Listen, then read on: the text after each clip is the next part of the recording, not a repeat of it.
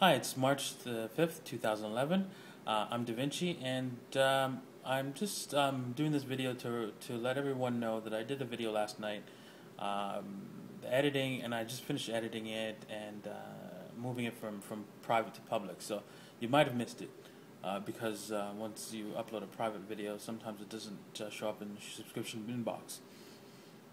Anyways, the video, check it out. It's a review of the Financial Senses Silver Roundtable radio show that they did, and you can check out the whole radio show. It's 1 hour, and you can check out my review.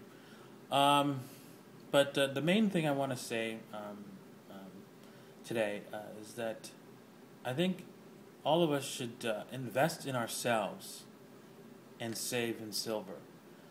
Never mind the day traders talking about how much money they make. Never mind the people who invest and make so much money, or invest in stocks and bonds and stuff like that, make so much money. Invest in yourself, right? And then and work, produce real wealth, and save silver or gold, actually. So either one is a fine asset to save in for long-term savings. Sure, you know what? People might jump into some other fiat scam, but you'll know that silver and gold is the right thing to do at all times. Well, that's all I got for this morning, and thanks for watching.